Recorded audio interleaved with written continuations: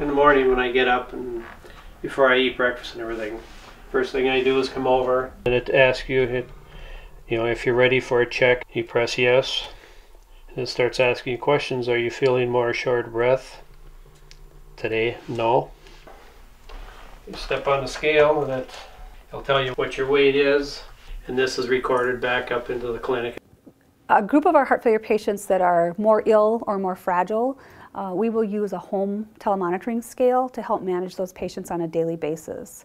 And we've used that now for 11 years. It's been very successful. If they alarm either in their weight or symptoms, then they'll get a phone call. Your weight is up a little bit today. How are you feeling?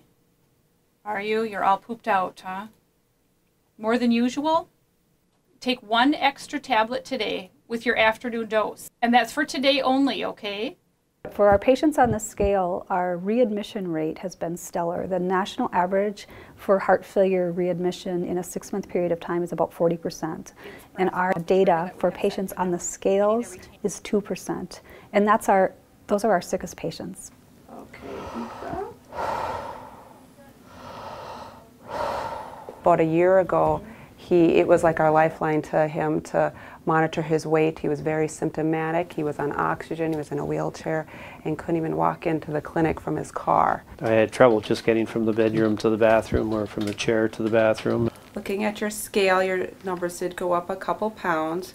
Basically everything was okay today, except the weight was up a little bit this morning. We know why that went up a little bit.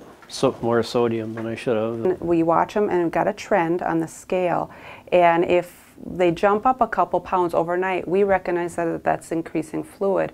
However, the patient may not notice symptoms or call until they're really symptomatic, short of breath, and maybe needing to go to the ER. With accountable care organizations on the forefront, this is exactly what they're asking us to do. They're asking us to manage populations that improves outcomes and decrease costs. And here we are. We've done it. We've been doing it for 10 years. We have 10 years worth of data showing that this works.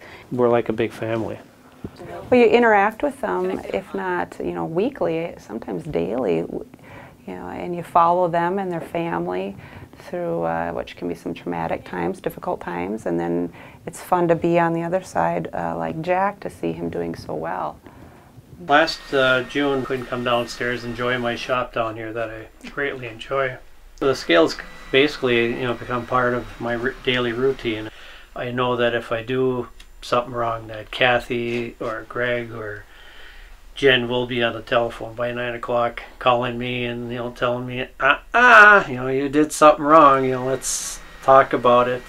It was a lifesaver between the LVAD and the scale and the health care that I get from the clinic, from the heart department. I don't think I would be here. We are a model that is helping improve heart failure care, not just across the Essentia footprint, but across the whole United States, which is exciting to me because I believe that we're doing this the right way. And so to be able to share that with others is huge.